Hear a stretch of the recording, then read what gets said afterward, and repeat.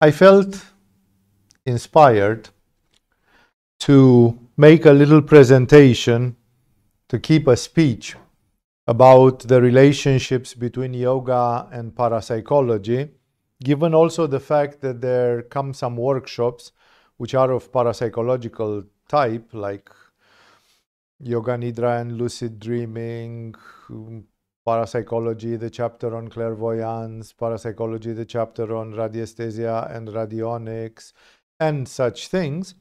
And I wanted to give a clear understanding of why we do those things in Agama, why do we present them to the world, and what is their relevance in general in the study of spirituality and in the study of yoga.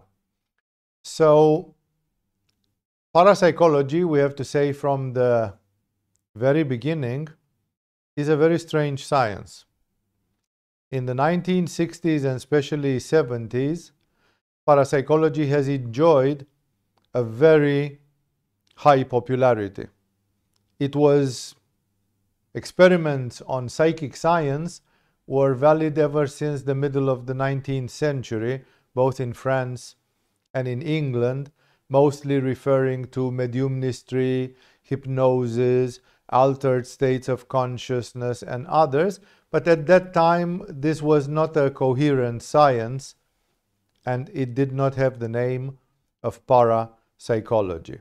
Sometimes some people also use the name psychotronics for it, like psychoelectronics, a hybrid between psychology and electronics. That's a less inspired name, because the truth is that we talk about the psychology of paranormal and psychic phenomena, of a sort of abnormal psychology, because if you speak about telepathy, it sounds like abnormal to do telepathy, while it's very beautiful and much higher resonance, and generally the study of a lot of exceptional phenomena. The relevance of parapsychology is very great, because as I said it 100 times in the last years, the biggest problem for the modern man is his or her lack of faith.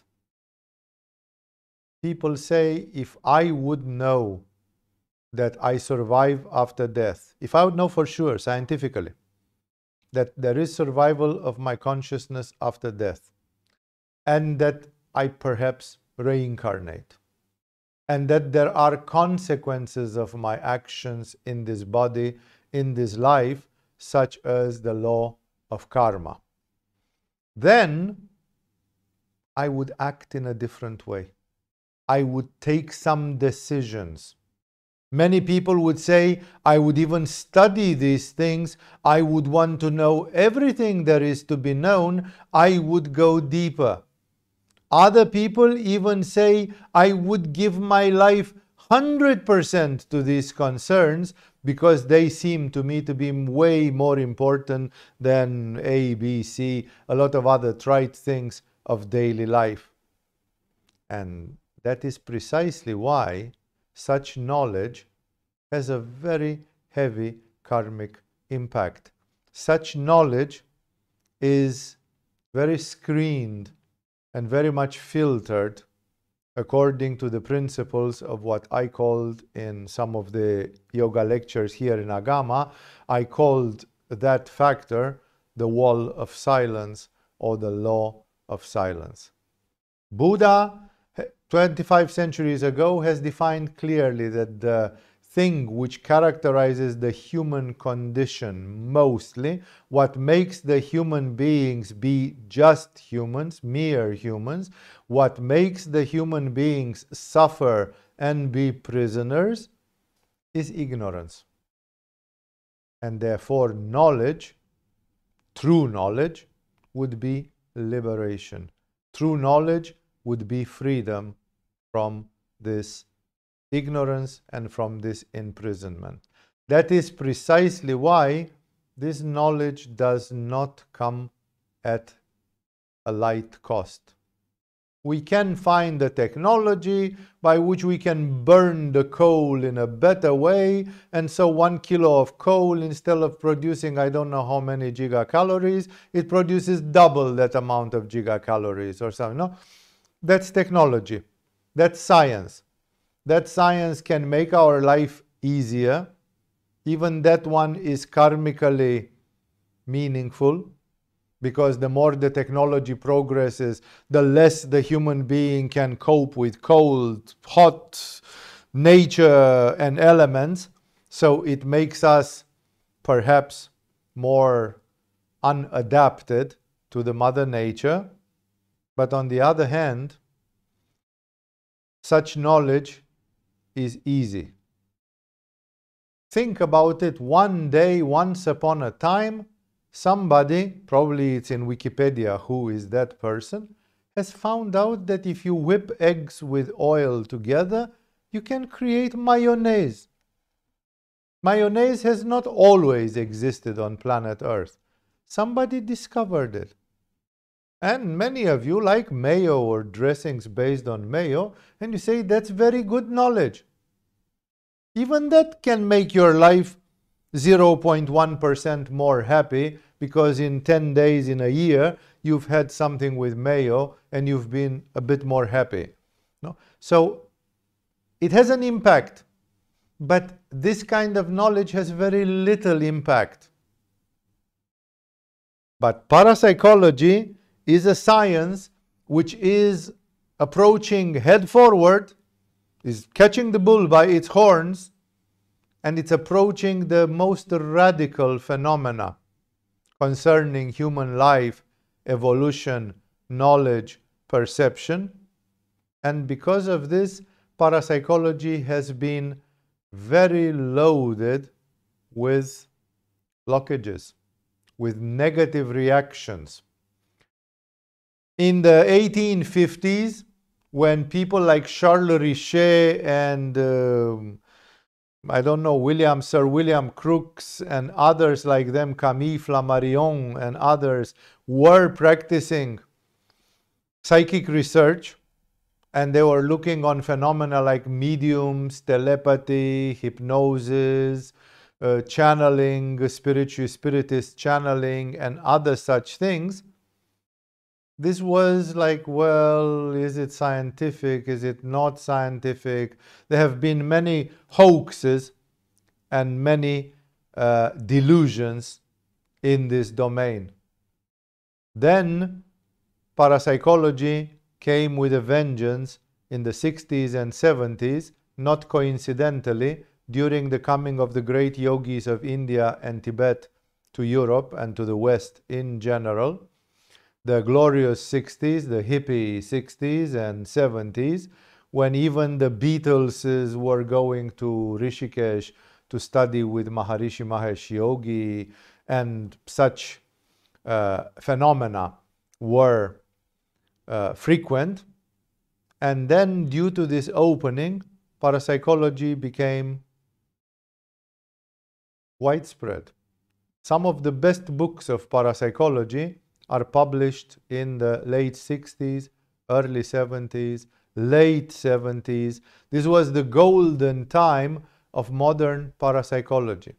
And where is the point? Because I had started from that and I had been going into slightly different connected subjects. The problem is always believing. People say, I have heard that there might be reincarnation, or that we can go in the astral body and then we can live hours and hours out of our body like in a lucid dream or something, and that I am not the body. If I would know this for sure, if I would experience it for 2 years every day, full on, full clarity, my life would be different. I would reevaluate if I want to get married, if I want to have a career, if I want to have children, if I want to invest time in producing a lot of money, if I want to do this, if I want to do that. No, this is super essential knowledge, and that's why one of the consequences is that people do not have faith. People do not believe. Normal people, and I'm telling you, it's happening more now than in the 70s, and more now than for the real scientific minds in the 19th century, who were open to such hypotheses and to such factors. Now, people are becoming more and more blind. We are experiencing currently what the yogis from India and Tibet have called the end of Kali Yuga. And in this end of Kali Yuga, the quality of the human freedom and the quality of the human consciousness is terrible, is at a terrible level. And that's why people generally are very materialistic, very selfish, very skeptical. They take things at face value. They refuse to live by very high ideals, real ideals, not some social anarchism and some other bizarre things where your ideal is to make marijuana freely available to everybody forever. That's not an ideal. That's a social activism, which can be good or bad. Only time will tell that. So back to our story. Parapsychology had a moment of shining again in the 20th century, and today, if you try to see how many chairs of parapsychology exist in the universities across the world, how many books on parapsychology are being published every year, how many professors, doctorates, and other things, research, how much money is invested in parapsychology. Openly, less and less, almost not at all. To which a person who considers themselves logical would say, so this demonstrates that parapsychology is a rogue science. It does not exist. No, it doesn't demonstrate that. It just demonstrates that we are like in the foundation of Isaac Asimov. We become more and more ignorant. We decay. There are many, many people who are functional illiterates. There are many, many people who have not read 50 pages in the last 365 days. 50 pages of a book or of a documentary book, doesn't matter, fiction or non-fiction. No, the ignorance levels are decreasing. We have people who finish high school and they can barely sign their name on a piece of paper. If they are asked to read, they read slowly and with great difficulty. Even their reading ability, which is something which you train in the first grade of school, even if their reading ability is pathetic. In such conditions, parapsychology becomes like something really, really out there, and because of this, parapsychology tends to become forgotten. It was like a door had been opened a little bit, and people were told, look, it is possible to study amazing things, to study them scientifically. Like, okay, you have mistrust that why not a teacher like Swami Vivekananda Saraswati is bullshitting you. All these yoga, all these shamans, all these kind of people, they may be selling illusions. But if there is a research which is done by Wilhelm Reich or by, I don't know, what other eminent parapsychologist in this world, then automatically you have to bend your ear to it. You have to listen because, hey, this is science. Science talks. Like if science really has the evidence of something, then you have to look into it because, okay, the conclusions might be slightly erroneous, but definitely there is some observation and some truth and some mathematics and some, there is a solid research. Well, parapsychology does that miracle. In the 21st century, with people who lost their confidence, we live to such a terrible time that the main media, not only that now they took out all the alternative healing methods from Facebook, and especially with this funny pandemic of ours, that they simply declared them rogue. But with everything, alternative opinions, like if you want to express something about, hey, chemotherapy, surgery, and radiotherapy are not really useful for cancer. They are a terrible solution to cancer. No, if you have cancer, you should do something else. There are 10 other things which work in the case of cancer, but not those endorsed by the medical establishment. Then you are a pariah. Then you are sidelined. You are immediately an outcast. And even things, institutions like YouTube, Facebook, and others, they will throw you out without asking questions even. No, if you are signaled out like that. And that's very strange. No, you go on Wikipedia and you look at rogue sciences or fake sciences, pseudoscience, I think they call it, and you find out that 90% of what we teach in Agama is, for Wikipedia, it's a pseudoscience. From astrology to pranic healing, and from, I don't know, clairvoyance, opening of the third eye to whatever it is, it's all non-existent. This so-called modern science does not believe in the existence of prana or chi. They have declared that acupuncture is a pseudoscience because there is no chi. Because nobody has demonstrated the existence of chi in a sufficient way. That is completely not true. Because from Wilhelm Reich to a lot of others, the existence, the functioning of chi has been demonstrated amazingly. And if you build one of those devices, it works. It bloody works.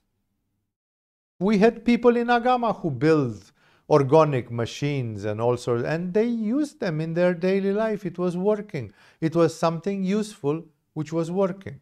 Until now, we didn't have the possibility to build a cloudbuster, to start playing with the rain and weather around here, because that's a more expensive machine. It requires a bit of a more serious investment. So what am I trying to tell you here? I'm trying to tell you that parapsychology could turn the tables, because it could eliminate the ignorance, at least for the people who are educated. The people who have a university degree or something, at least those ones would say, man, it's not known in the regular society, but there is this thing called parapsychology, and I've studied it. I read a book, 2 books, 3 books written by scientists about it, and I have demonstrated, I've seen very clear scientific demonstration that a lot of things are not the way they are taught in school for the primary levels of education. Thus, in my opinion, parapsychology is for people that have doubts. If you have doubts, you should study parapsychology, you should read parapsychology, you should do experiments of parapsychology, you should maybe become a parapsychologist yourself if it's still possible, if anybody can give you an education or a degree in that, because parapsychology is going to show you so many exceptional phenomena that your disbelief, your unbelief will be healed. It's a cure for doubts and disbelief and such things. And I'm sorry to say it, but I can see very clearly, because I'm sometimes thinking, why don't people, if we present them with the truths from yoga, from metaphysics, why do some people don't react to it? Like it's clear, 1 and 1 makes 2. The things are logical. Especially in Agama, we don't teach nonsense yoga or nonsense spirituality. Or there are people in this world, this new age subculture is filled up with a lot of phantasmagoric people and emotionally and mentally disturbed people who are preaching all sorts of insane things. And it seems that as the last 50 years pass, the more we are confronted with so-called these indigo children, generations, and others, actually most of them are autistic, schizophrenic, mentally disturbed severely. And this nonsense, this sort of bullshit spirituality, generically called New Age, it's becoming more and more insane, more and more far out, preaching things which are, like, I don't want to use harsh words to qualify those things. And that's why with parapsychology, one can get back their faith, because we see that some people know some things, you teach them some things, and then eventually you say, you didn't do this. You didn't do that. Okay, one possibility is that some people are incapable. Exactly like people who say, I would love to make money, but I'm not good at making money. How many such losers have you seen in society? Many, many. The society is full of people who sleep on cardboard boxes and who are losers completely because of a variety of reasons. I don't want to condemn them in any way. I feel a great compassion towards the people who cannot materialize dreams, who cannot fulfill things. Those people believe that money would help them because they are ready to come and steal them from your pocket. Maybe they want to give the money on heroin or something. They still need it. No? And still they are incapable to make their money, to produce their money. Exactly in the same way, we can accept the thing that a spiritual teacher is presenting things to you about yoga, about spirituality, about metaphysics, and you are incapable to fulfill it. You say, I wanted to do 2 hours of yoga per day, but I'm a total airhead loser, and in the end I didn't do it. Incapacity is one explanation, but actually 90% of the people who get in contact with these things and they don't fulfill the great goals of spirituality, of yoga, of metaphysics, they don't do it because secretly they don't believe it. They simply say, this reincarnation thing or something, it's an interesting hypothesis. But, in the end, I don't know if I'm 100% sure about it. And then I don't know if I should bet all my money on it. No, I don't know if I should put all my horses or my winning horses on that one. And therefore, in the end, the person remains in a limbo where if you ask them in the end of the life, they will say, well, if I would have believed more, maybe I would have done something. This is the human curse, that we don't know, we don't believe. Sometimes we believe things which are rubbish, and that's perhaps even worse. So I understand that some people are afraid to not start believing just about everything, because then you are in danger of believing all sorts of New Age rubbish, and that makes things worse. It's typical for Kali Yuga that we have so much fake news, so much disinformation, so much fake information out there. So people are confused and they say, man, should I believe that there are spaceships orbiting the Earth and doing telepathy to some people? Should I believe this? Should I believe that? The people say, then I prefer to believe nothing.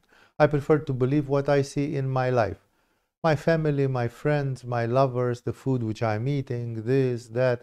A little bit of chemistry is obvious here and there, because if you eat this and this and this, it generates cancer in your body. And if you take some natural vitamin C or something, it's good for your immune system, or it does some, And then people are reduced to very simplistic beliefs of daily life, very materialistic beliefs.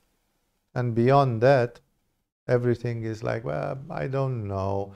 No, why should I invest my life into that when I have no certainty? But when you speak about Jesus, for example, just to take one of the most illustrious examples in the history of the earth, there you don't see any doubt. Like Jesus is not coming with doubts. I remember in one of the episodes of Star Wars, the young Darth Vader, who is about to turn to the force of darkness, he is confronted with his own teacher, and he says, "You made people turn against me," and so on and so on. And he says, "Those who are not with me, then they are my enemies." And the teacher, in a very good politically correct 21st century thing, Ewan McGregor or whoever was the teacher, Obi-Wan Kenobi or something, he says, only a Sith, like a Dark Lord, only a Sith deals in absolutes. Like, if you are not my friend, you are. But Jesus said, those who are not with me are against me. It was not Darth Vader who said it. It was Jesus who said it. And he dealt in absolutes. He said, if you are not with God, you are against God. So that statement is fake. We swallow it from a Walt Disney movie or whatever, whoever made that movie, that episode. Only a Sith deals in absolutes. Like reasonable people, they have to be full of doubts and never state something, like, I'm ready to die for this. I'm ready to go my whole life for this. I'm going to put all my money into this. I'm going to put all my time and my energy into this. Only a Sith deals in absolutes. The normal people should be confused and wishy-washy and not know what's right. No, that's exactly what I'm talking about. Jesus asks you to deal in absolutes. He says, be perfect as your Father in heaven is. One of my friends who is a psychologist, who said, oh, but perfection is a disease of the spirit. No, perfection is a mental disease. Then Jesus is asking people to be mentally diseased because he says clearly, be perfect. Of course he knows you will not be, because nothing is perfect in this world. But he says, try. Be obsessed with being perfect.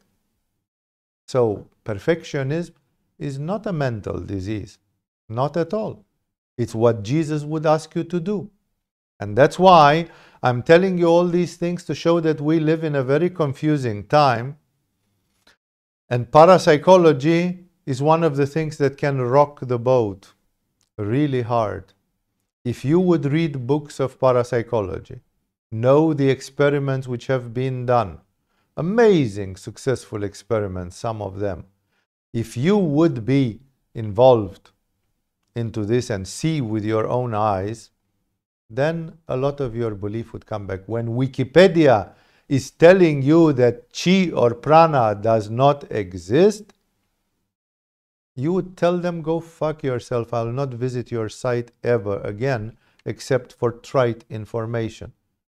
If they tell you that the only way to deal with cancer is chemotherapy, surgery, and radiotherapy, then you tell them, go drown yourself. Your information is false. This is false information. It's not the truth.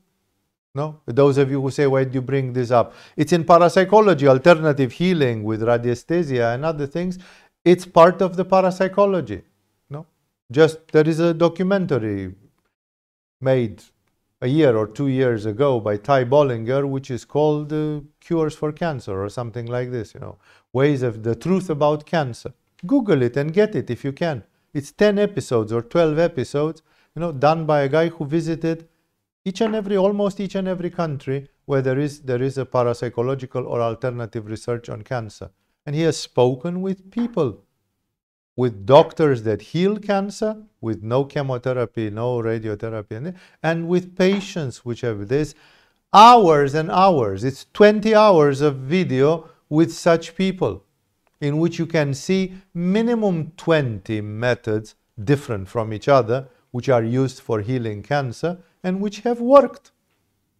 And yet Wikipedia is telling you that those are pseudoscience. And then your friends and your relatives keep dying of cancer because they try the killer methods of the modern medicine. And thus, it's the same with parapsychology. Parapsychology is giving you some knowledge about this kind of paranormal phenomena, and the first thing which it will do, it will increase your faith. For me, that's the problem. The problem is that many of my students are wishy-washy. Many of my students are not determined. I'm just giving them example over example of things which are. They do yoga a little bit and they see it works. There is nobody who did yoga and didn't see how beautifully it works and what amazing results and sometimes mysterious results occur. But then when it comes to, really taking a decision in your life, then for me, I'm happy to use parapsychology to call the attention of people, to tell them, hey, you don't believe me, you don't believe me. But have you ever heard about Thomas Galen Hieronymus and his strange machine? Have you ever heard about Wilhelm Reich and his orgone energy accumulators? Have you ever seen the hypnotic experiments of Anatoly, whatever his name was, Kashpirovsky, the Russian hypnotherapist? Have you ever seen this or that? Then people, when they see it, first time they say it's a hoax. Second time they say this is also weird. Third time they start realizing, wait a second, what I have learned from my mom and dad, what I have learned from my teachers in school, and what I have learned from Wikipedia may be false. May be false. And remember, if there is levitation or there is no levitation, if the human beings can produce anti-gravitation, or some beings on earth like birds or flies or something, if they can produce anti-gravitation, that's an entirely scientific techno field of interest. And the best outcome of it is that sometimes the people from Boeing Industries or something, they will start producing some anti-gravitational flying machines. Now, the human anti-gravitational machines. Great! Then we are going to fly flying saucers, or we are going to do whatever we do in this world. That's a technological progress. But I'm talking here about something much more profound, because parapsychology also deals with your soul, with clairvoyance, with lucid dreaming, with parallel universes, with the survival of the soul after death. Research scientifically, and the breakthroughs are amazing. And if you get some clear answers about those, then you might drop everything and go into it. In extreme cases, don't forget that Buddha dropped his wife, his child, his parents, and his princedom for it. So it's not a joke. The human soul can be very radical about these things, but most often people say, I have to have a safety margin. What if this orange guy is bullshitting me? Then I have to keep my safety. I have to keep something for myself, because you cannot rely on everything that you hear and on everything. And thus, people are not giving it the whole hand. And not giving it the whole hand, you are basically making one step forward, one step backward, one step forward, one step backward, like a person who is not determined, like a person who didn't take a clear decision, because the problem is the motivation. For me, this is the role of parapsychology. Parapsychology is an exceptional science. Part of it has very negative military uses, and other things like discoveries from parapsychology are being currently used in very negative ways. But parapsychology for spiritual practitioners and for yoga practitioners is something which can give you a lot of faith. And if you have that faith via parapsychology, then suddenly you will be very motivated to do something else in your life. Just to give you a few bullets to tell you which are the fields of interest in parapsychology. Because parapsychology means a lot of things, and some of them might tickle you formidably, And some of them might be like, I don't know, this is not really my hot subject today. So I'm going to give you about 10 bullets, like taglines, things which are research in parapsychology. And at the same time, as far as I remember, I'll try to give you some examples of what has been done. So one of them is strictly purely of the mind. I was reminded to put it here on the list because I think soon enough we're having a parapsychology, yoga and parapsychology workshop, which is focused exactly on this function, which is generally called clairvoyance. Many scientific names are given to different such things, like precognition, to know the future, or retrocognition, to see images from the past, which in the language of yoga is having access to akasha, looking at possible slides of the future or looking at the things of the past. Retrocognition, precognition, retrocognition. Clairvoyance as a general term, it's a word taken from French, and it means to see clearly, which implies to see what the normal ignorant person does not see. Either that means seeing people's auras, or it means seeing people's future, or it means seeing a way of people getting healthy from a disease, like it was done by Edgar Casey and others, or others. Remote viewing, which is clairvoyance exerted in space, not in time. Precognition and retrocognition are about future and past, but remote viewing is about now, only not here, in other locations. Psychometry, like people take an object in their hand and they can feel the energy of the owner of that object, especially if it's an object which is very private, like a wristwatch, a ring, a necklace, a pair of glasses, something. So such experiments have been amazing, amazing. Some people have given a proofs over proofs of remote viewing, of precognition, of retrocognition, which are amazing. If you read the books of parapsychology and you take out all the hoaxes and you leave only the experiments done by parapsychologists in laboratories, you are going to be amazed.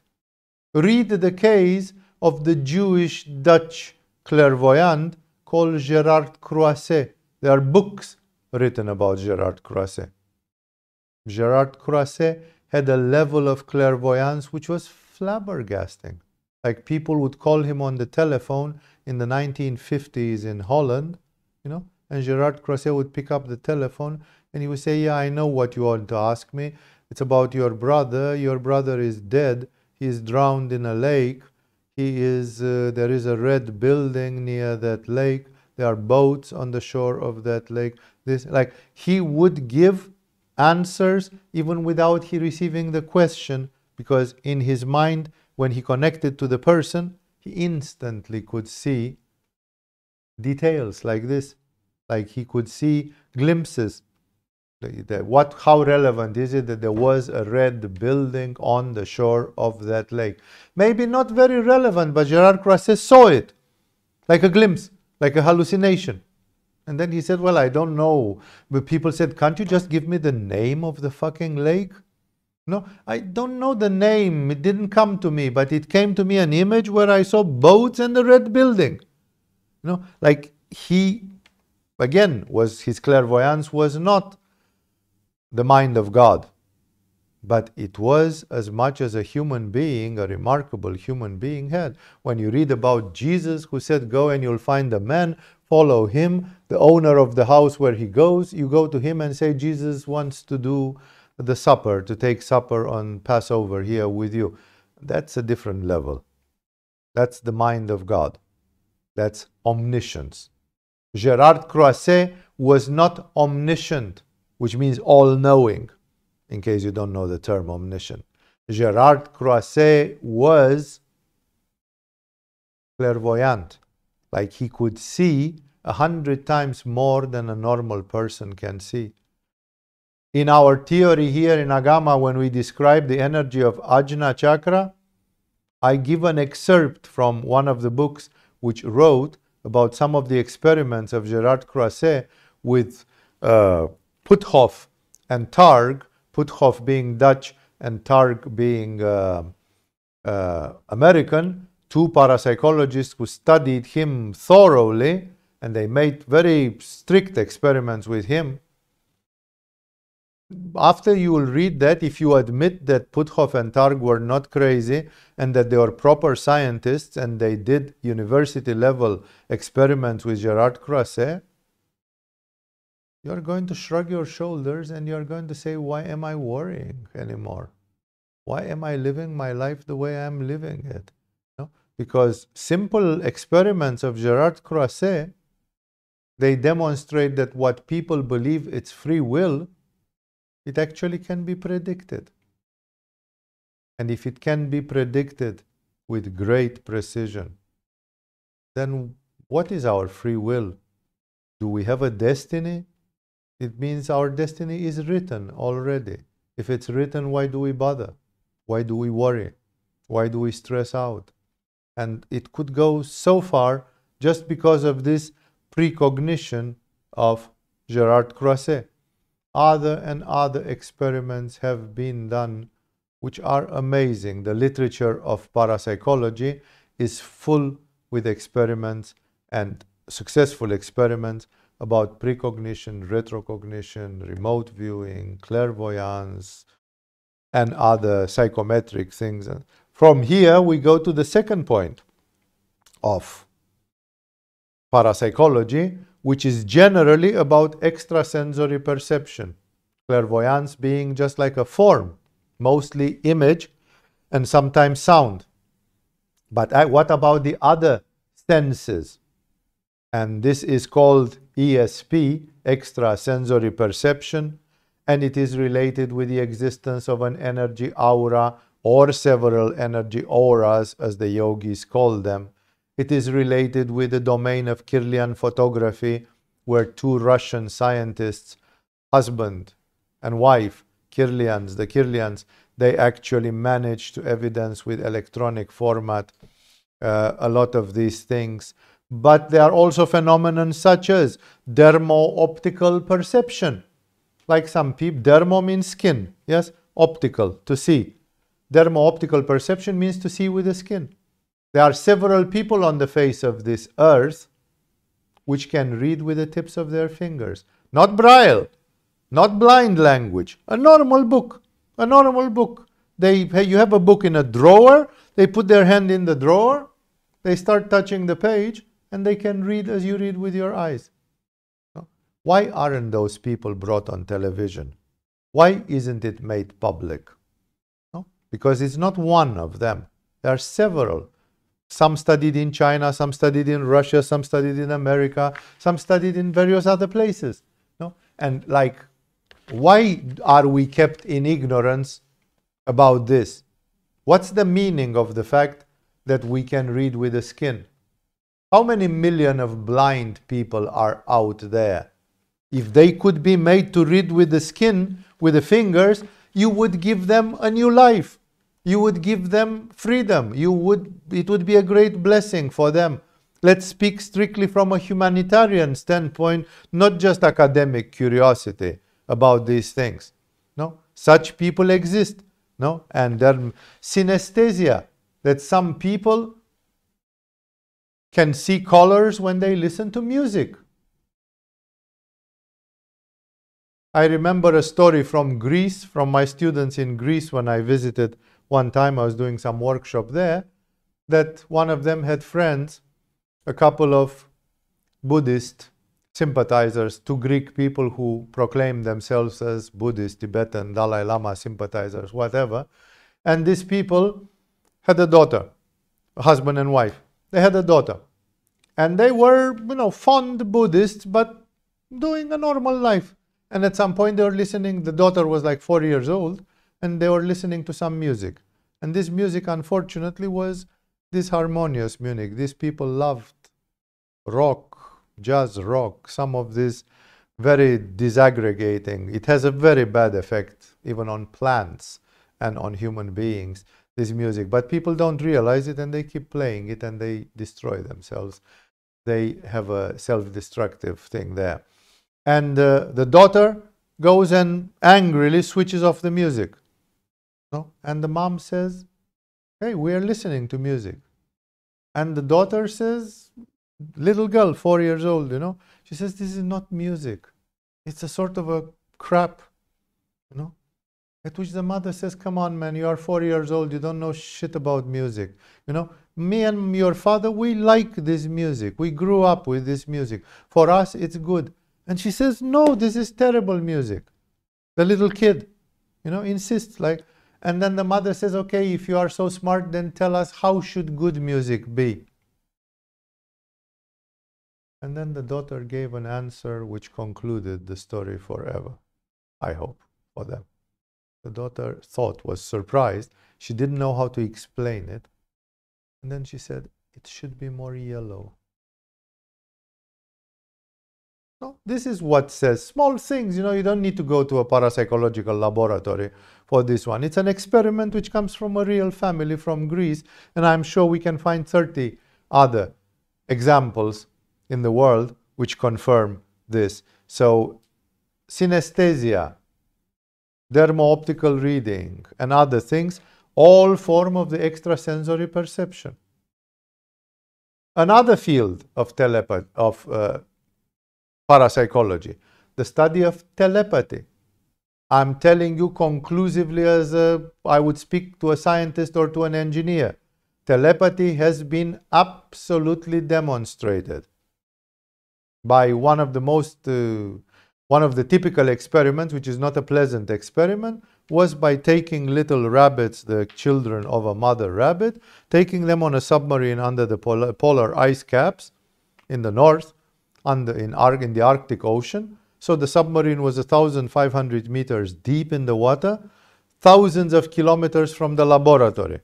There is no known wave except probably neutrinos, flows of neutrinos or some cosmic radiation, which we don't know how to produce and we don't know how to modulate. No? So even if they exist, we don't know shit about them. They just cross through the earth and everything. And there's no known energy which can communicate in such conditions. And at given hours and seconds, they started killing the little rabbits one by one, every hour or every 2 hours or something. And the mother was connected to electrodes in the laboratory, and she freaked out every time when they killed one of the cubs. So we know that there is telepathy. Information can be transmitted from brain to brain, even among rabbits. But we don't know how. We don't know, because then you would not need telephone towers and 5G and so on. You just communicate with any brain, anytime. We don't know that technology. Those are not electromagnetic waves.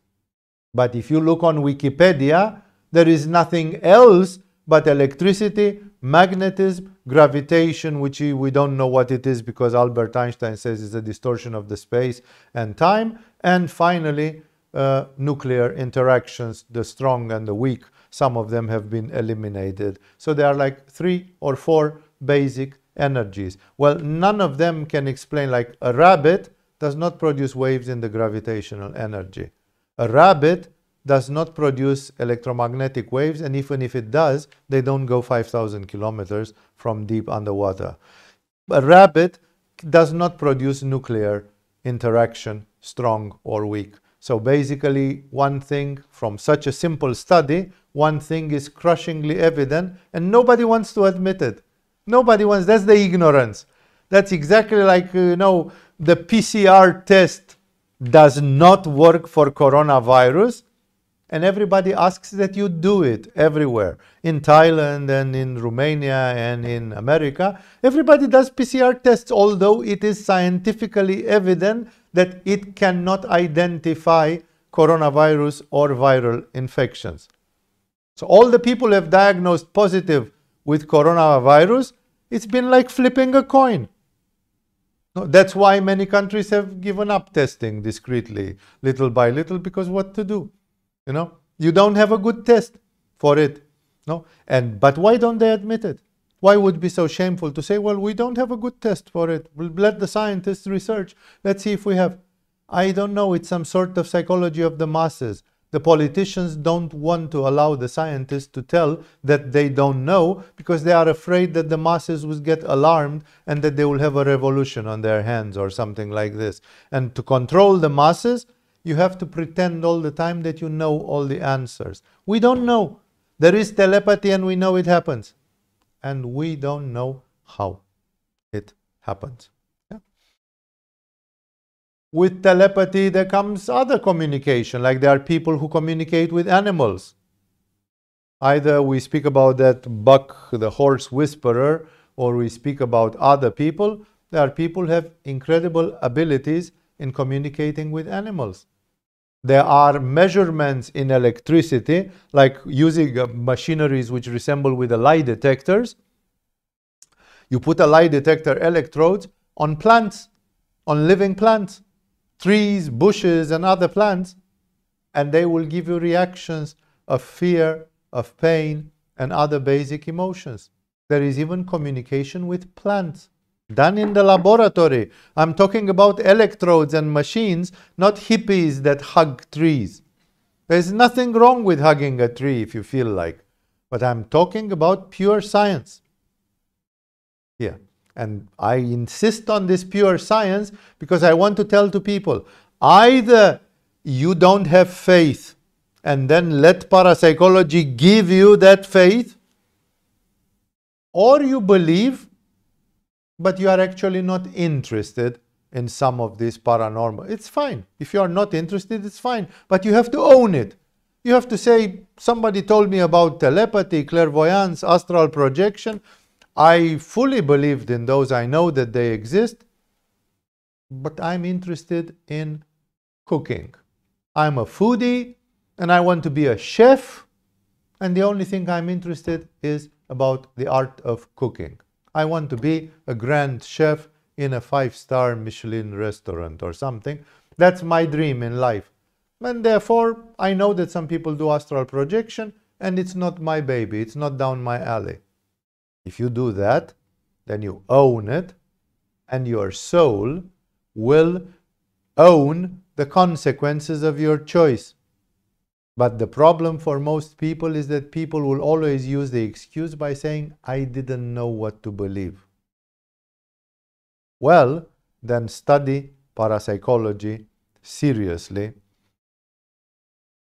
Then we are looking into hypnosis, hypnotic phenomena, psychic surgery, and other faith healing and other such things.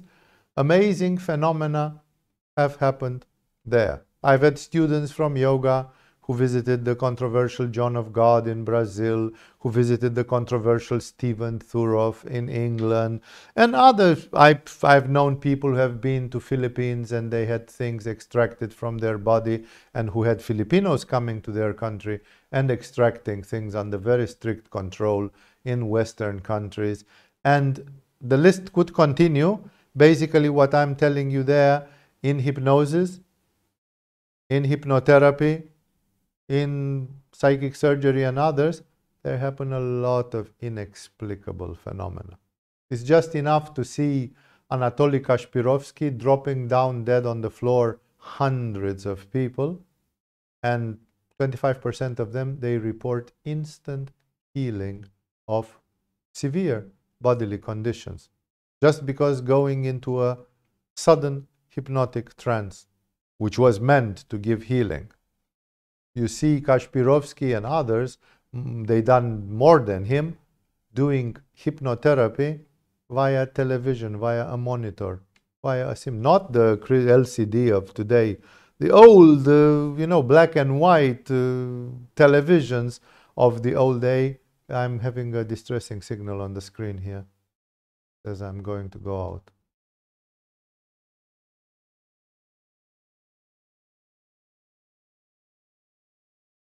Sorry for the technical interruption. So, okay, There will be a small interruption due to a technical problem. We'll restart in 30 seconds. Okay, but can I speak? They will lose something of what I say. Then make me shut up for 1 minute and restart. Okay, we continue. So in hypnosis, in hypnotic phenomena, and in psychic surgery and others like them, there exist incredible, like people under hypnosis, they have been able to read numbers on a piece of paper through an opaque body, like which were put behind somebody's body, and people could see through. No, and they were not clairvoyant or didn't have X-rays in the normal life just because their mind was in hypnosis. No, theoretically, if you want to go really rogue, why shouldn't you go under hypnosis and try to predict the numbers from the lottery or the movements of the stock market or something? If there is clairvoyance which is inducible to non-clairvoyant people just by putting them into a state of hypnosis. That's why I'm calling your attention that whatever you are interested in, some people are using the parapsychology and they don't tell you. About 7 years ago or something, there was a case. We were during a world championship in football, not the previous one, but the 2 times previous one. And some people from Germany, from somewhere, they made a very funny experiment. They were people from a zoo. And in that zoo, they had a squid, an octopus. And this octopus, it was known by some people that octopuses have hypnotic thing, that they, like the snakes, they hypnotize. So they said if it can hypnotize, maybe it's clairvoyant as well. And then they concocted a very crazy underwater experiment where they were putting the flags on 2 poles. They were putting the flags of the 2 countries which were having to play the game the next day.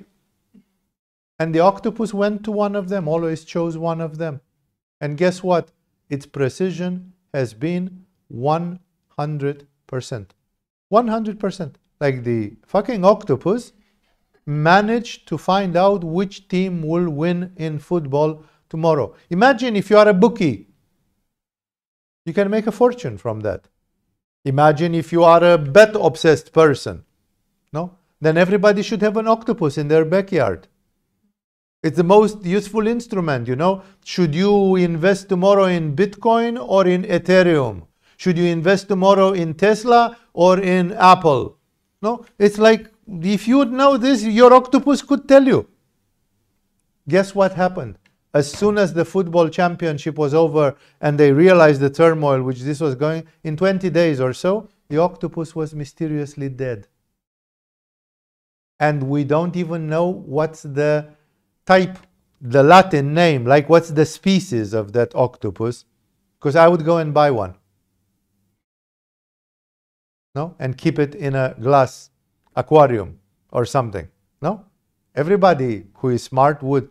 Do you think that some people from the military or from the CIA or from the KGB or something are having octopuses? They do, but they don't tell you. Yeah? So that's why I say parapsychology is a very tricky science and it can remove the veil from a lot of things. Yes, there is precognition. Even octopuses can determine future events. Yeah? So think again when you read the Wikipedia, because they fill you up with bullshit and nonsense. Yeah? Again, I sometimes go on Wikipedia to find out what was the year of birth of Leonardo da Vinci. You know, there Wikipedia will give you concrete and reasonable information.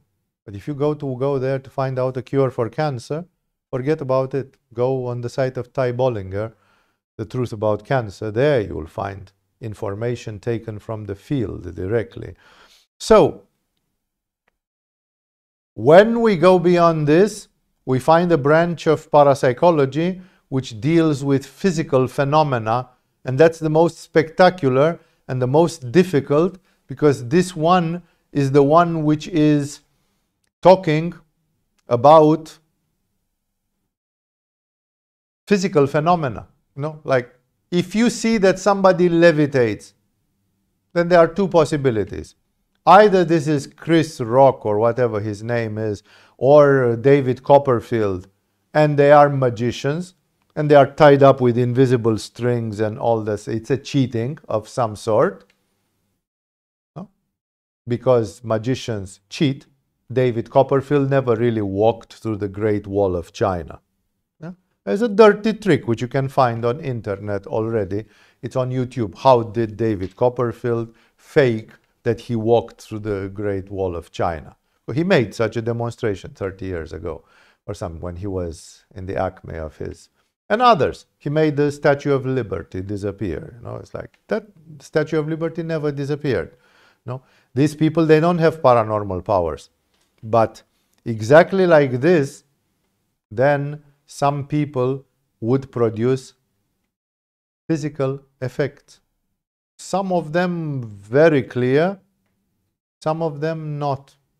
Like Lozanov, a Russian researcher in the time of the Iron Curtain, in the time of the communism, they were making an experiment. They had a woman who could, for example, separate, if you broke an egg on the table, she could separate the yellow part from the white part, from the transparent part, by just looking at it without touching it.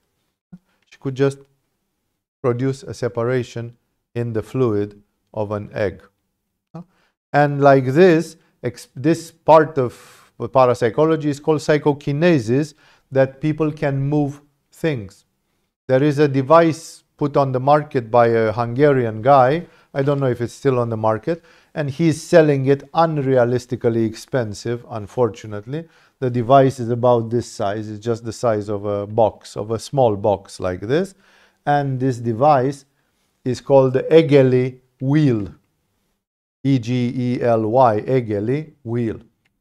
And this device is a device which allows you to experiment if you can produce bioenergy or psychokinetic effects between your hands. And I know people in yoga who have produced many such effects. And I know people outside of yoga who have a great psychokinetic power. Sometimes, should I stop? Sometimes this psychokinetic power is expressed in other ways. For example, there is a research published by Robert Charroux in French language, in which they show such people who had influence on random number generators, electronic devices, like dice machines, throwing dice. Throwing dice is supposed to be random, not if you put your mind to it. If you put your mind to it, you can influence it. And that's why there are people who, when you flip a coin or something, they always win.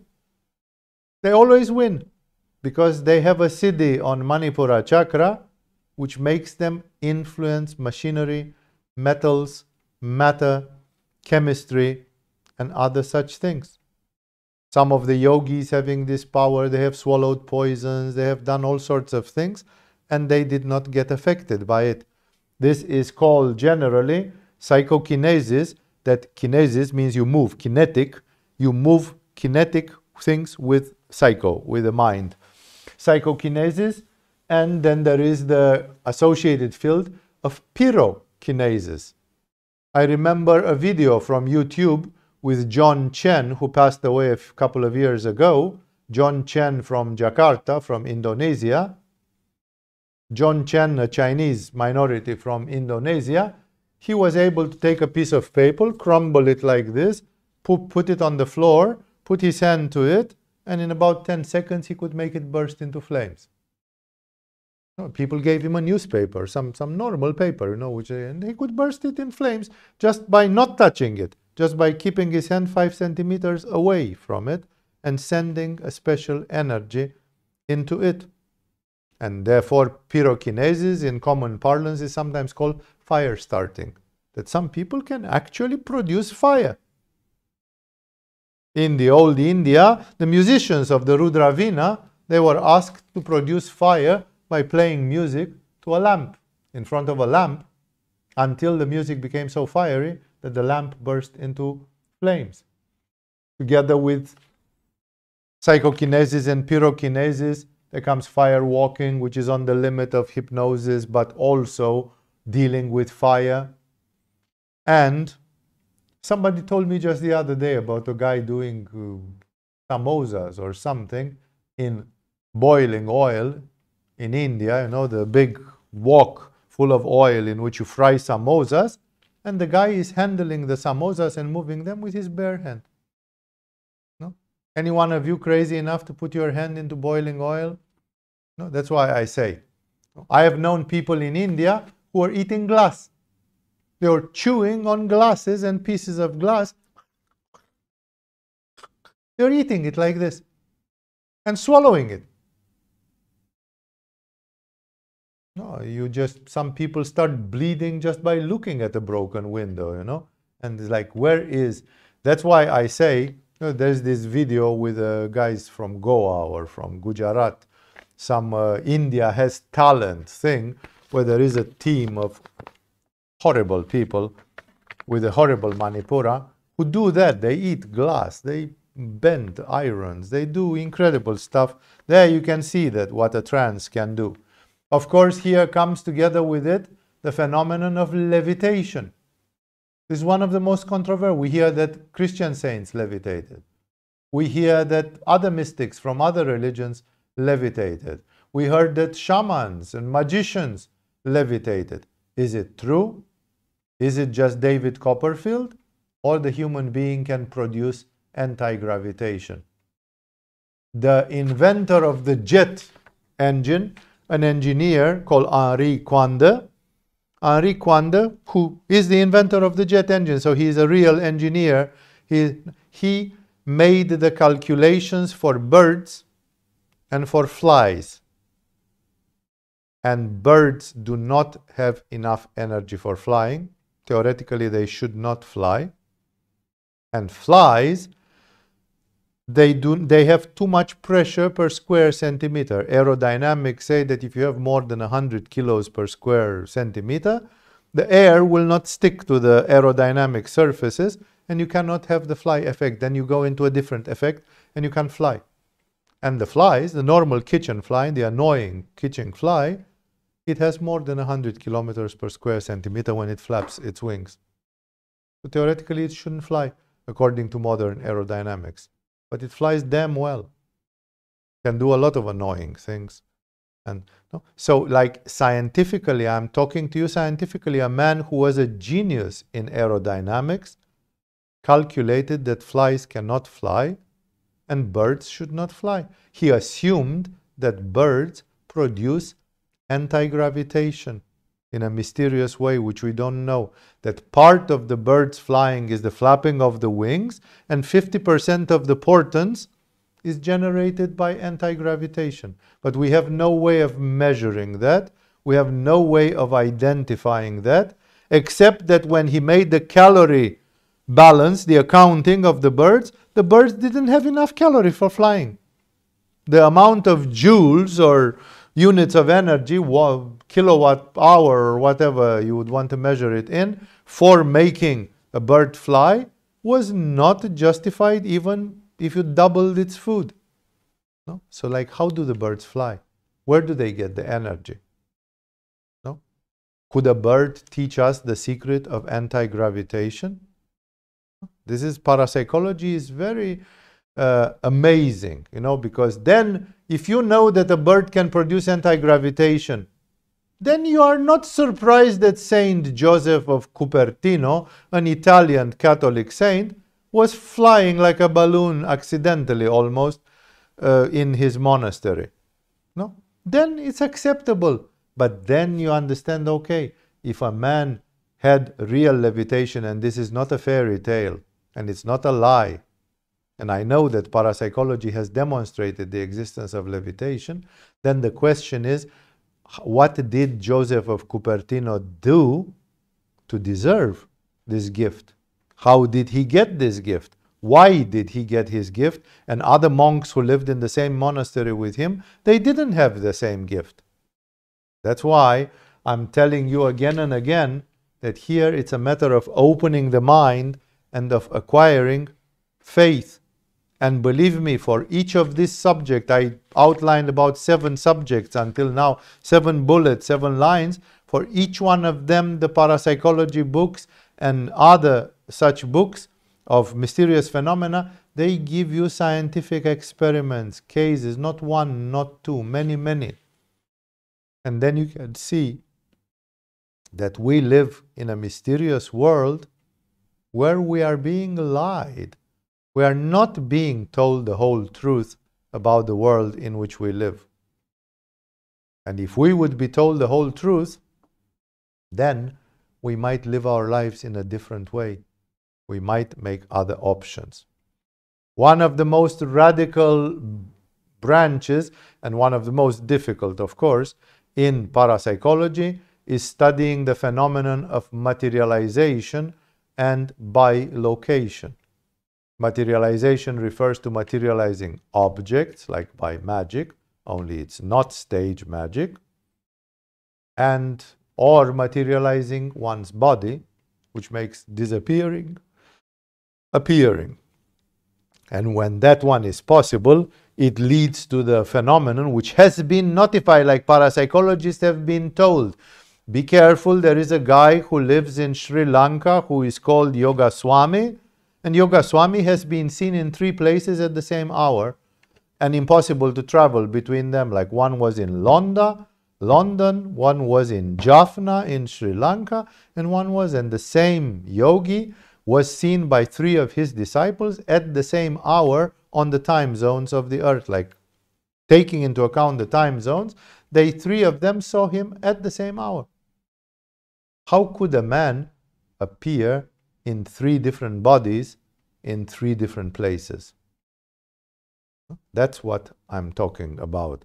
Well, how many yogis who could materialize, dematerialize, or do bilocation do you think the parapsychologists have ever studied? None. None. They have small cases here and there, but there is, so that's why this is a super difficult, because it refers to a phenomenon which is radical, which is out of this world completely. And then we get to something which is happening all the time. And one of my workshops, I think even in this weekend or something, is about this.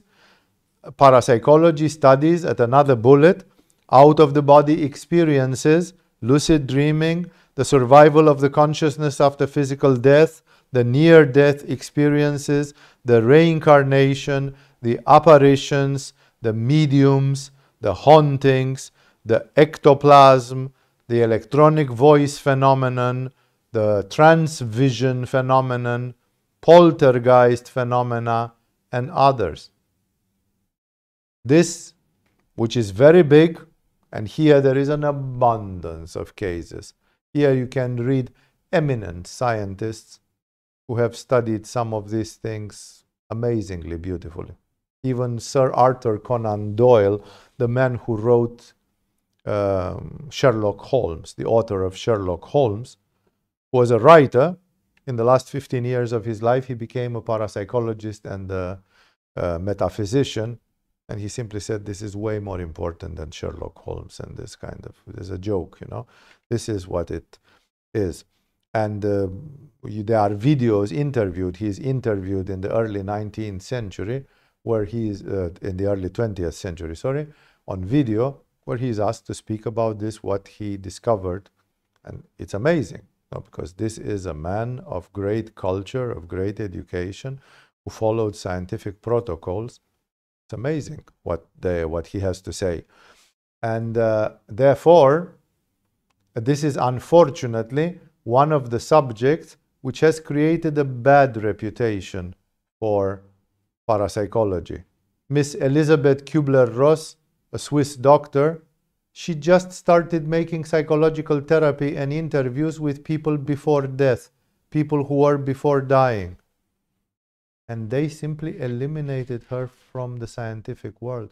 She created a branch of science, thanatology, but as soon as she started analyzing some of the conclusions of thanatology, you don't hear, go in any hospital and say, I want to speak with your thanatologist.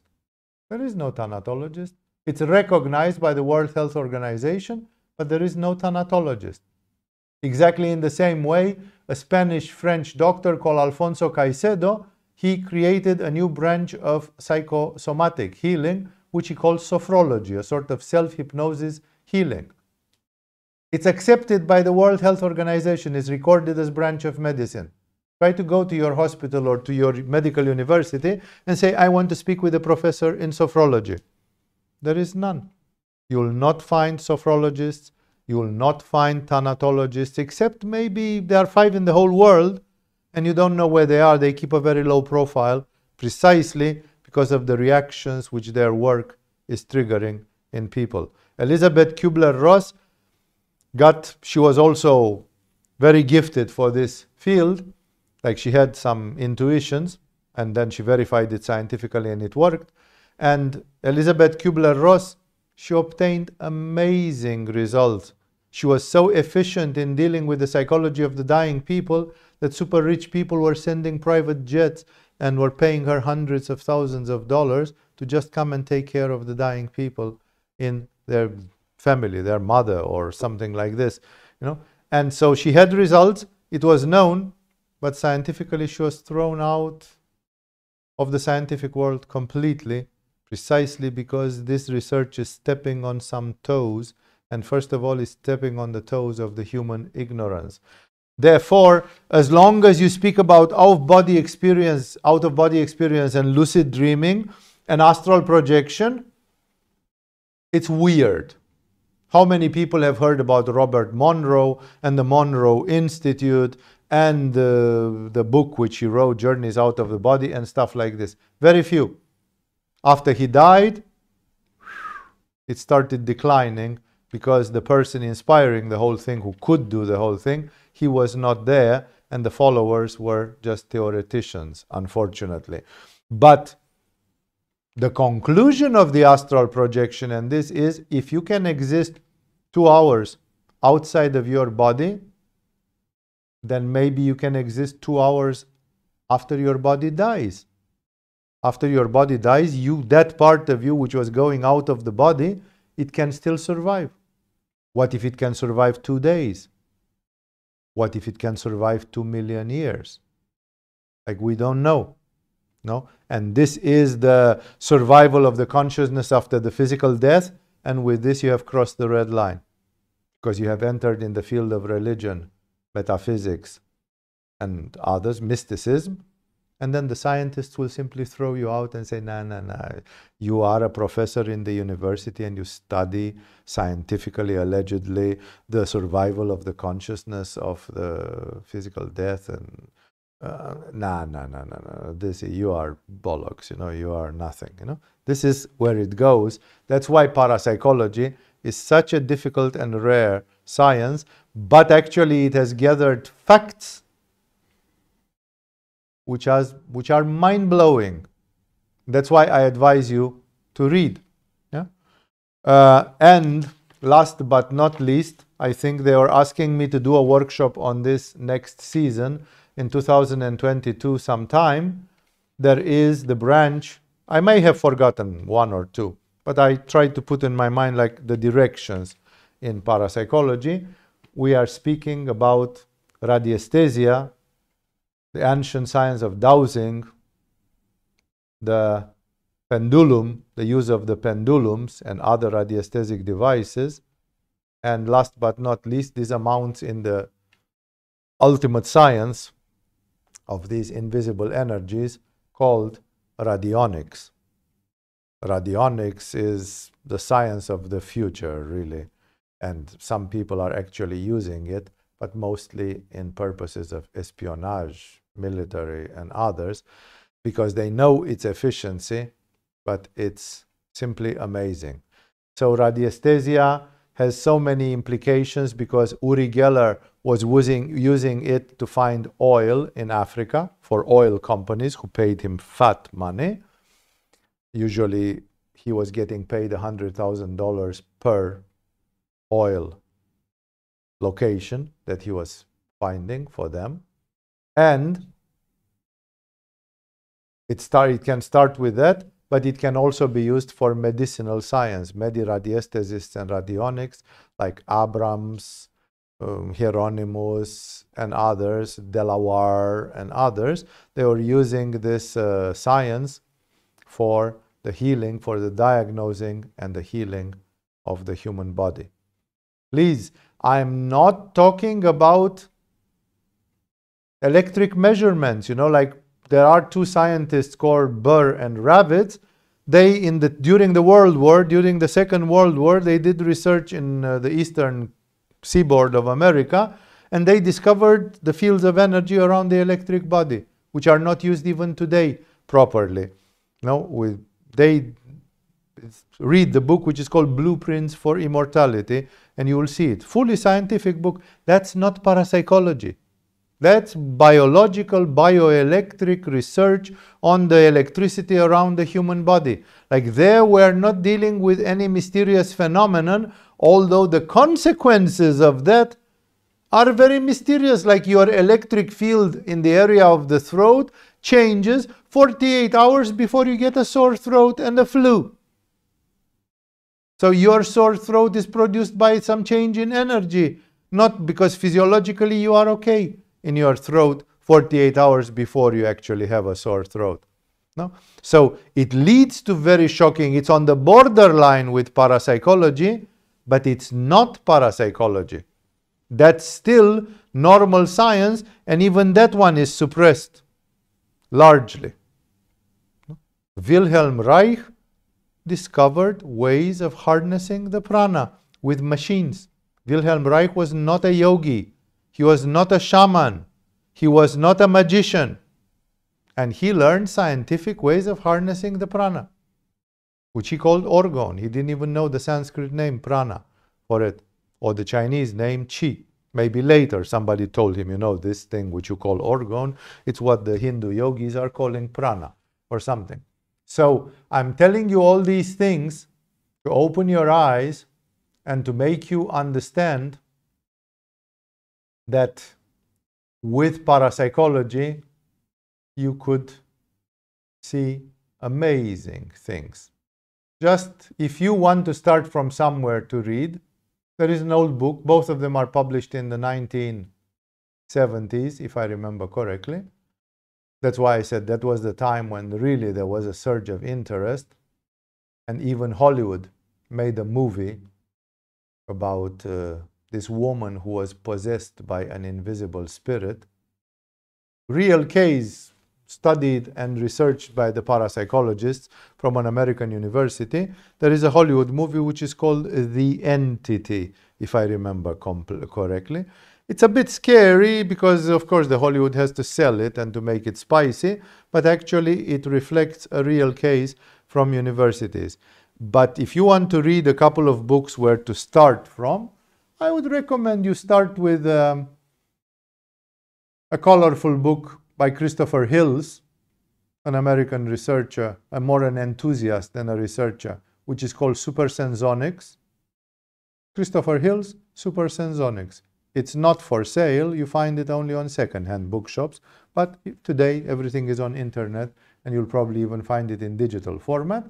And the other one, which is the real scientific acme, like, I could give you the books on Gerard Croisset, and the magazine Sci International, and there were so many things written, especially in the 1970s and 80s. But here is what I think is one of the most solid scientific books written on parapsychology in general. It's called Future Science. It has 3 authors or 4. One of them is Stanley Krippner, an American psychologist. And the second of them is called John White. I don't remember the name of the other 2. If you want to see something very colorful, which is written by scientists and try to explain paranormal phenomena through quantum mechanics and things like this, it is a wonderful brochure with pictures, so it's easy to read even for people who don't read too much, but it has comments under which are full-on quotes from great scientists. It's It's a book written by Bob Tobin, Frank Sarfati, and Fred Alan Wolf. Fred Alan Wolf is the mad scientist who appears in What the Blip Do We Know in that documentary. They wrote a book again in the 1970s, which is called Space, Time, and Beyond. I can tell you only this: if you read these three books, you will be lost into the universe of parapsychology, and you will start looking for other and other literature, simply because you will notice that we are being lied. We are not being told what scientists have discovered and done. And it's not all of it because they all became military secrets. I don't know if the military of any country has a special unit which changes the weather by using the cloudbuster of Wilhelm Reich. I hope that maybe at least some people on this planet use that. No, I don't know. Maybe they are so ignorant and so stupid that they just ditched it. And therefore, either somebody in a black way is using or misusing these things, and they are concealed because of manipulation. Nevertheless, I, as a yogi, want to call your attention that these things are concealed because of the wall of silence. And in the moment when you see 20 such things, not one, not two, but more and more and more, eventually something breaks in you, a certain skepticism, it breaks in you, and then you see that we live in a very mysterious world. There are forces in the chakras, energies of nature, which modern science doesn't know a word about, doesn't use them at all. We don't know what makes animals and people crazy on full moon, because neither the gravitation nor the electromagnetic field nor the nuclear fields vary too much when it's full moon. The variance of those fields is like 1%, 0.1%, something insignificant. It's just that when there is full moon, you can say that the full moon when it's clear sky, but remember the full moon is working in a cloudy country when it's cloudy for 2 weeks in a row, and still there is a full moon behind the clouds, and it still acts. The full moon generates polarized light. It reflects the light of the sun, and it reflects it in such a way that it's polarized, not 100% polarized light, but it's polarized light to a large extent. You know? What does polarized light do to people, especially when you don't see the moon because it's hidden by the clouds? So there is no explanation why the full moon drives the whole planet crazy, but it does. It's known statistically. That's why I'm telling to you, open your eyes, open your mind. Don't live in a world of sufficiency, because this world of, kind of, we know, and so on. It's a beautiful scene in the Steven Spielberg movie, Close Encounters of the Third Kind, where a guy is irradiated by some UFOs, and he starts having visions, and he starts doing, and he is completely obsessed with it, and he starts having trouble with the military and with so on, and he starts having initiatives of going to Dakota, to North Dakota, where the aliens were supposed to come, and so on, and his wife wants to divorce him, wants to lose him, wants to, and his wife is like, and the guy says, but you have seen it with me, or at least you are trusting that I've touched those things, I've seen those things. He means UFOs. He's like, what are they? It's like, I have to know, like my life cannot be the same. And the wife gives a typical American stupid answer. Not the Americans are stupid, but if you want to express stupidity in American language, that's how she says, it's one of those things. No? If people tell you that levitation is one of those things, and orgone energy is one of those things, and then those people, I'm sorry to say it, in my vision, they are irrecuperable. In this life, you cannot do anything. Maybe if they get hit by the lightning, they will wake up. Because otherwise, I'm asking people, first of all, don't be flat. Don't believe me. I'm a person who has looked into parapsychology. I've seen devices. I've read books. I've seen and understood lots of paranormal phenomena, not to mention that I have done yoga for a number of years and I have seen many things.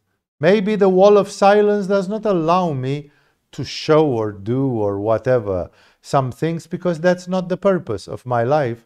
That's not the purpose of people's existence. No?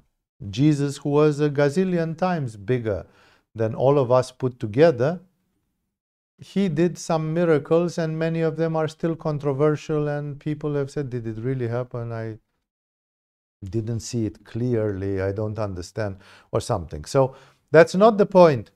The point is for you to see that such things are recorded, scientifically studied, sometimes rationalized, and therefore they will wake you up.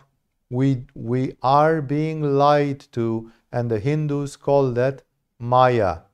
The whole universe is conspiring to hypnotize us and to keep us in a state of ignorance where we see only a very limited reality, and we think that's the reality that we have to follow.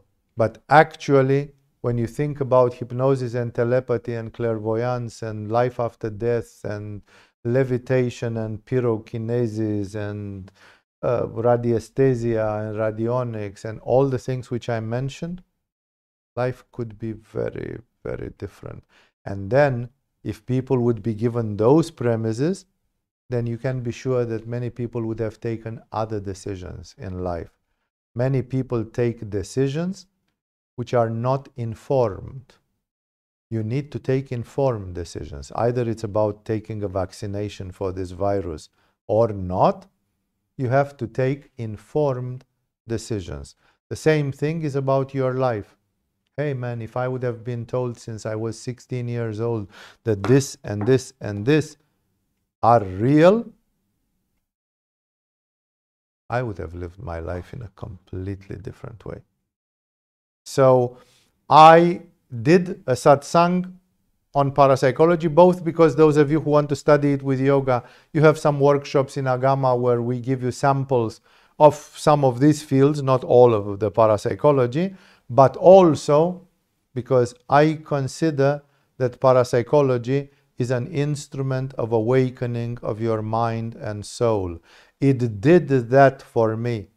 When I read when I was a teenager, and later when I read about certain truths and experiments, like there was a yogi from India who was flown, they did fly him to New York, to the Rockefeller Institute, and there they buried him under the earth, and he did not breathe for 1 week.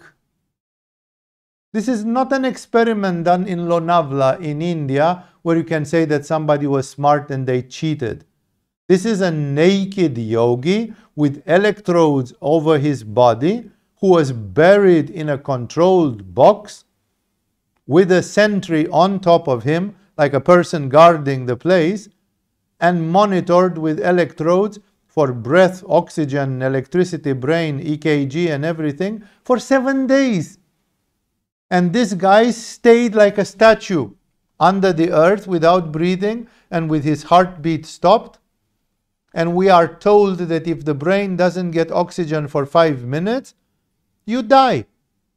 This guy apparently didn't get oxygen for 7 days. And he did not die. He came back and he was a normal person again. No? Such I could give you examples of this. So many experiments which have been done and which will rock your boat. No? Everybody is using a diesel. I have a diesel engine on my car, and the inventor of the diesel engine, Professor Diesel, Engineer Diesel, a solid German engineer, he announced that he had built an engine running on water, which is the dream of these people today with Greta Thunberg. If we could we stop burning fuel and making it has been developed before the Second World War by Diesel, who is having a solid reputation. You know, like nobody can say that Diesel was a hippie, a new age hippie, you know. And Diesel went to Newcastle or someplace in England where there was a congress on thermodynamics and engines. And then he was supposed to show the engine to the press when he came back. And on the road back, he disappeared from the ship. But nobody in his laboratory or his assistants or somebody, nobody found the engine or the draft of the technical design of the engine. It went all like this. No? Can we suppose that Diesel lied and then he threw himself overboard from the boat just because he was ashamed that he lied? That was not the kind of person that we're talking about. So what's the mystery? There. No? And that's, I want you first of all to realize that we live in a very mysterious universe. And there is a book called Pendulum Power, if I remember correctly, by Gary Null. Also in the 70s. That was the time when parapsychology had a moment under the sun. And then either it was hushed down or the wall of silence has suppressed it in mysterious way. Gary Null describes how the American government confiscated his passport. He was becoming a very dangerous person and he was under supervision from the FBI and so on because he made the mistake. He went to the military in the Pentagon and he made a demonstration that with a pendulum on a world map, he could find the position of the nuclear submarines of America underwater. And that's the most classified secret, because if you know where a submarine is, you can destroy it. Submarines are very vulnerable machines. You can bomb them under the water and they will... So the whole power of the whole nuclear submarines is that they can emerge to the surface unexpectedly in any point of this world, and the second before you didn't know where they were. Therefore, the whole secret of the nuclear submarines is their position. That's the most classified secret for the Navy. No? And this guy could find their numbers, their latitude and longitude with a pendulum. And he did it for all of them and they verified it was right. And then they took away his passports and he said, man, you'll never leave America. If you can do this thing, we don't know how you do it, you know, but if you can do this thing, you are, no, maybe we should kill you actually, you know. Then he realized that he didn't go to find some interested people. He went and found himself some enemies because they didn't want to know about this. Konstantin Raudive recorded voices. He recorded the voice of his dead mother on an electronic device. Then this transcommunication, as it's called, or voice recording and image, it went audio, it went video. They developed, there are so many experiments. There is a Hollywood movie which is called White Light, I think, or White Noise, I forgot. And in this movie, you see a guy who is doing transcommunication with the dead. There are many people who do it. The effects, the reports in the parapsychological magazines are amazing. You never learn in school that there exist electronic devices which could make you hear voices or see images from people that are dead. Then if you can, what the fuck is that? Konstantin Raudive was Lithuanian or something, a Lithuanian engineer in electronics, and in the beginning he thought it was an accident and that the voices were coming by radio waves, a sort of parasite radio wave interference from that somebody was playing a he did everything, Faraday cages, he went into basements, he built the most sophisticated electronic equipment to just find out that actually he got voices, and later other people got images on TV screens with inexplicable... Now, I have known personally, I have spoken personally with a man who was doing these experiments and who got some incredible results. Incredible results. No? But they never became public. That man refused to make it public. Eventually, he destroyed all his equipment because he was paranoid that the governments will use him for espionage. No? And he wrote a manuscript book, like he never published it. He just wrote it on computer, as a file. I have a copy of it, it's written in Romanian language because this guy was Romanian, about the results which he obtained. And when you read it, you're like, what?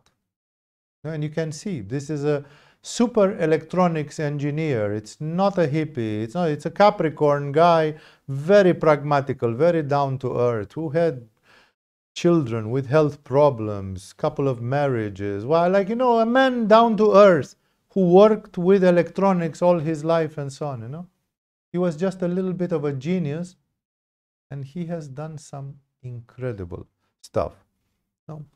Anti-gravitation. I remember even reading in Bangkok Post or one of them that in 2003 or something, Boeing, the famous company from America, announced that they are going to include anti-gravitation devices on their airplanes, according to the studies of a Russian academician, that they are collaborating with some Russian scientist who develops anti-gravitational effects, and that they might come on their planes soon.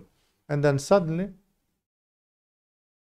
never heard a word about it. Somebody in the PR department of Boeing was probably fired because of this blunder, because he shouldn't have mentioned it. No? This was not something which you mention. But in 20 years, they would have obtained the device. But it's not on the Boeing airplanes. So where is it? Who is dealing with it and how? No. Wilhelm Reich, I mentioned it already. Anti-gravitation, I mentioned. I don't know if you'll ever hear about the Hieronymus machine to see radionics and radiesthesia. I'm almost tempted to tell you the story of radionics, but is of Hieronymus, but it's very late. Maybe some other time, maybe in a Q&A somewhere. Thomas Galen Hieronymus. Try to Google this name. Thomas Galen Hieronymus and his machine, Hieronymus machine. Maybe you'll find something on the internet. The radionic machines, the devices of Delaware, of Peregrino Ermeti, the pyramid energy. Why are there 3 books on pyramid power written in the 1970s? There is nothing written in 2020. Can the pyramid power, for example, influence positively the COVID virus, the SARS virus? Because the pyramid energy influences, in a positive way for man, all the microorganisms, all the bacteria, all the mold, all the fungus, all this, they are eliminated by pyramids. Does it have an antivirus effect as well? Maybe the best cure for SARS-CoV-2 is that we sleep on the pyramid like scaffolds or something. No, that's why I say, where is the pyramid power? Has it been demonstrated wrong? But there is a patent in the communist Czechoslovakia in which they demonstrated, the patent exists, that it can sharpen razor blades. It modifies the position of the crystals of steel. If you take a used razor blade and put it on a pyramid, tomorrow morning it's sharp again, without you having to polish it. You cannot polish razor blades. They are extremely thin. No? But the crystals move back to the original position just because it stays under the pyramid. What's the scientific explanation? None. Zilch.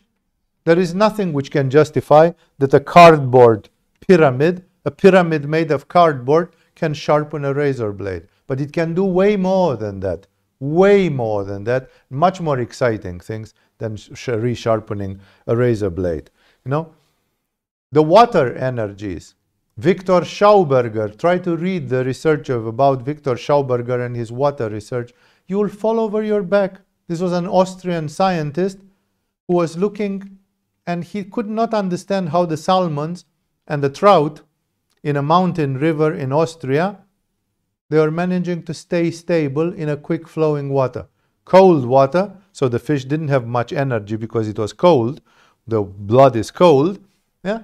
And the fish was staying like this and just vibrating or making a specific movement, very little, and the water was flowing really fast, and the fish was not getting carried into the ocean by the water.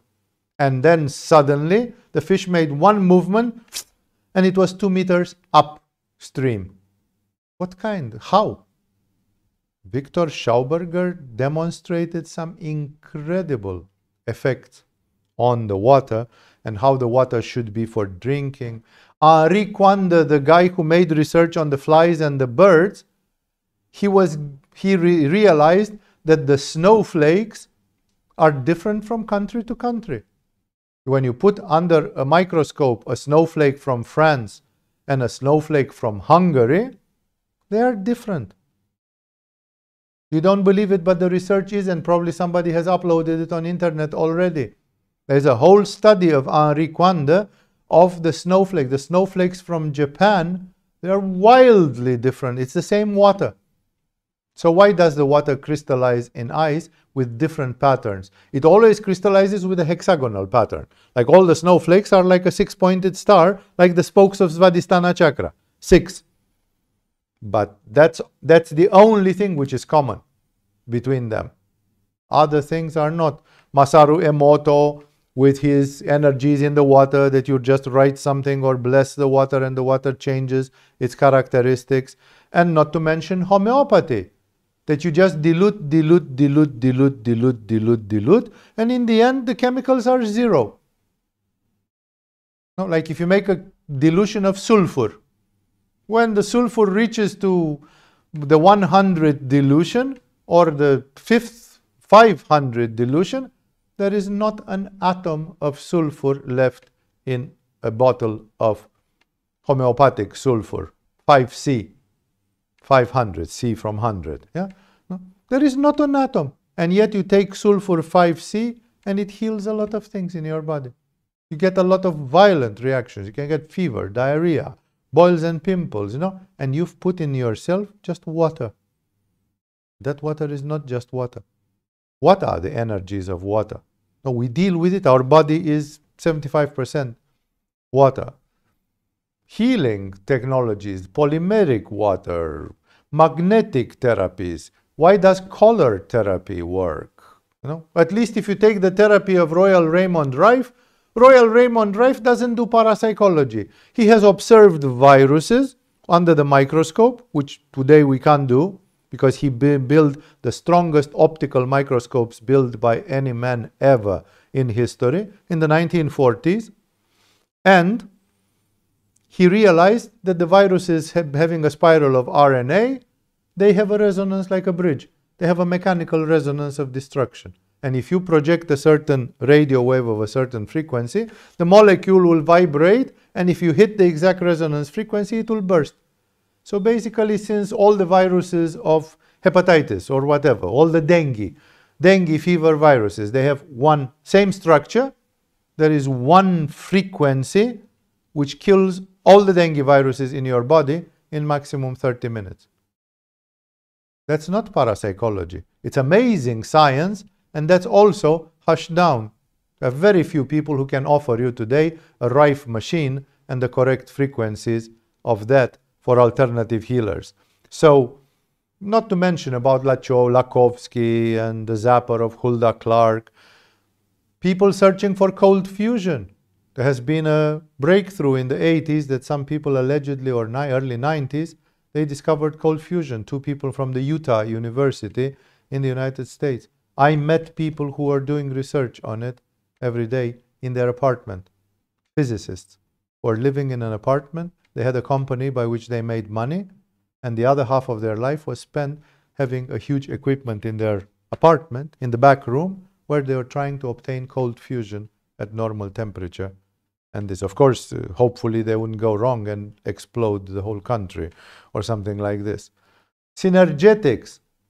You know that how much energy does a gramophone give to these funnels from the old days? These funny funnels we used for the gramophones, for playing gramophone plates. The energy which is given by the wire and by the rotation of the disc. This vinyl disc is making a needle vibrate. Can you measure what energy is in this needle? How many watts? Watt is power, not energy. How many units of energy you put in this? Yes. With an audiometer, can you measure the audio energy which comes from the gramophone funnel? Yes. Guess what?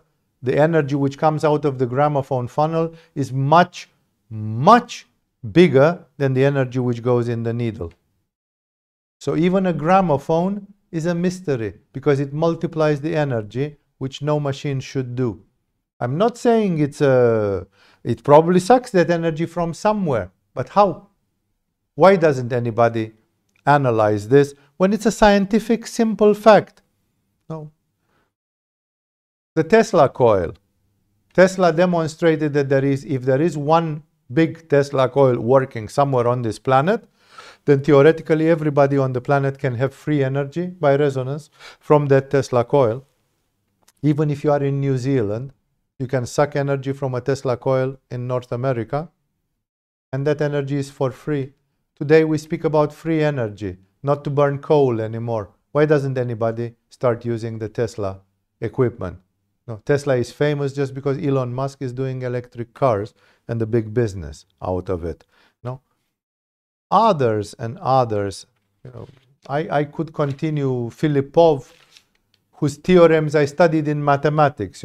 I studied the mathematics of Filipov, but I didn't know that he claimed that he invented a device which could send the mechanical effects of an explosion by radio waves to another location. He basically thought he had conceived the total weapon. And Lenin sent the KGB or whatever they were called in those days immediately, like, get me that invention of Filipov. And they found Filipov dead, the laboratory ravaged, no trace of this formidable weapon or how it works. I can tell you many other stories which are mysterious like this, with Diesel who disappeared and others. There's a guy called Suvorin.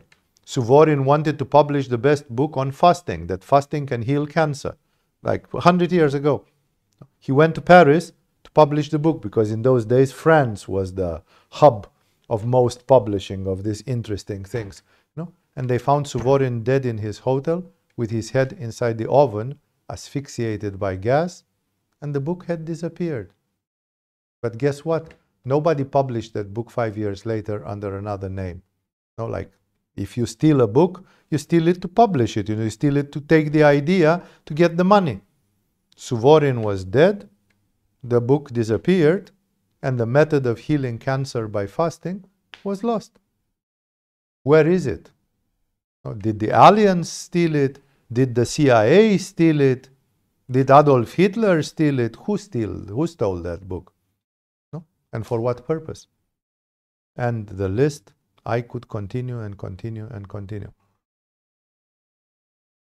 I have seen with my own eyes people having done not necessarily parapsychological things, but alternative science, because I don't think that Diesel did a parapsychological device, because there was nothing psychological about it. It was just new science, breakthrough in science.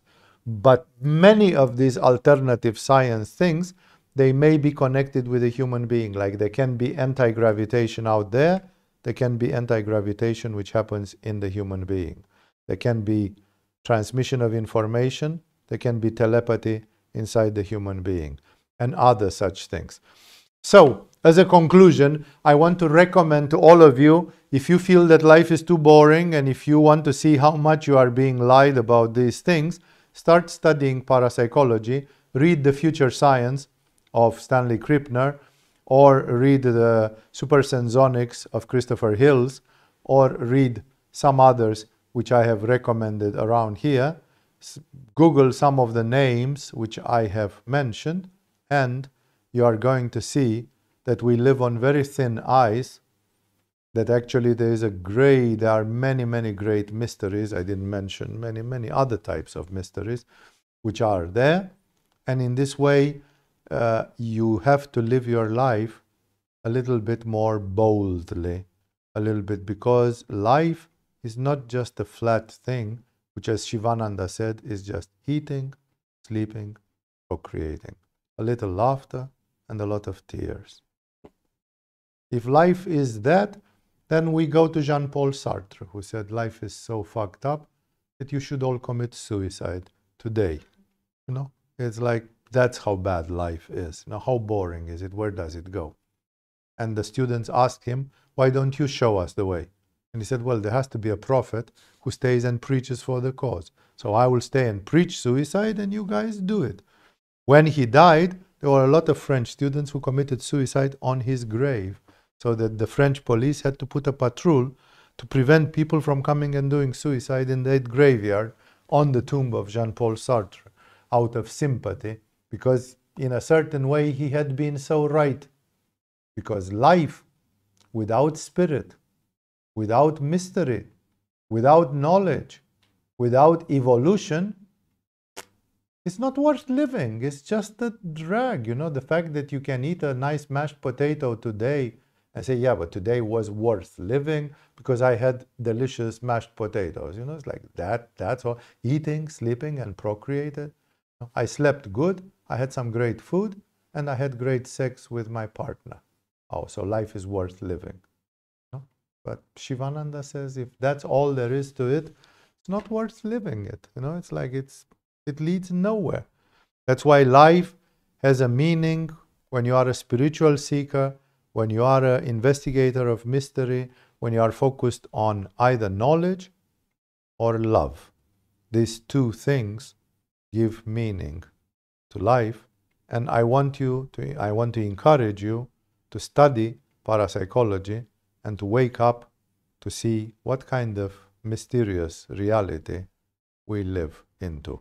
I can say that somehow the Creator, somehow God, has placed pointers. Like we are kept in Maya and in ignorance, but for those who want to escape from the reservation, there are also pointers which call your attention. They ring a bell and they tell you it's not what you think it is. And I hope that for you, parapsychology, the workshops in Agama and others, they can mean opening a door to this fantastic world, and they can make you live your life in a much more bold and big way.